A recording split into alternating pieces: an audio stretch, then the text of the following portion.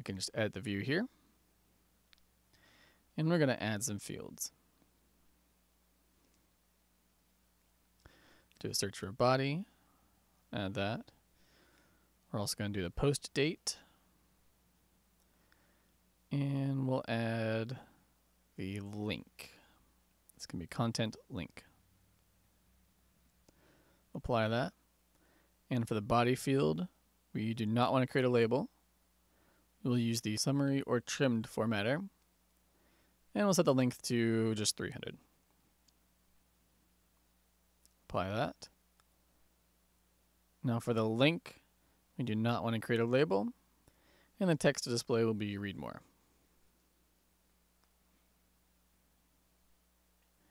And finally, the post date, we do not want to create a label. And for the format, I'm going to use a custom format.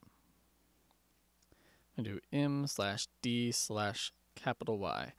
And if you're not familiar with PHP date formats, you can click this link and go to the PHP manual. Basically, this is going to display the month/day/year. And I'll apply that. All right, let's save the view.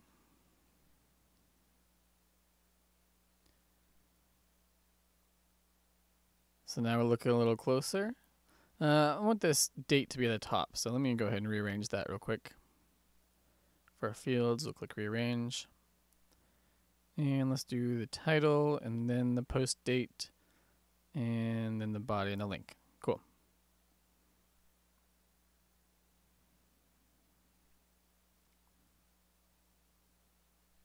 All right, so that looks a little better.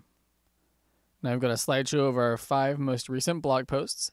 You could then tweak this just like we did with the image slideshow by doing something like adding a pager. Let's go ahead and do that. We'll edit the view. We'll add a new field. Add the view result counter. We don't want to create a label. We will exclude from display. And we'll apply that. Then in the format settings,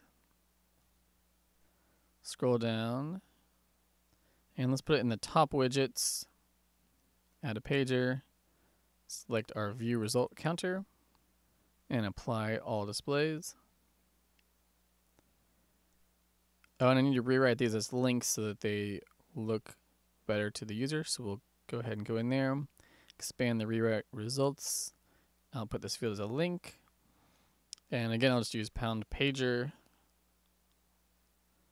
apply. Now they're going to be links. All right, so let's go ahead and save this and take a look at what we've got. Let me scroll down. Now when you view the block, we have a pager. And as you can see, the pager is using the styles we set up when we set the pager for the image slideshow, but they don't look all that great for this slideshow. So let's make a couple of adjustments to this specific slideshow. Head over to Espresso for our CSS editing. And we'll add something like this.